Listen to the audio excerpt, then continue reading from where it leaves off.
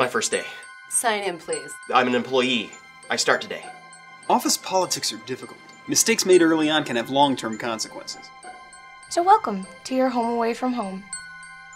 Can't believe he wore his earring on the first day.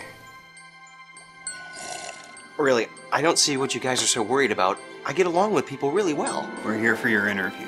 Thanks, but these business cards say I already have the job. It was just your bitch interview. With bitches.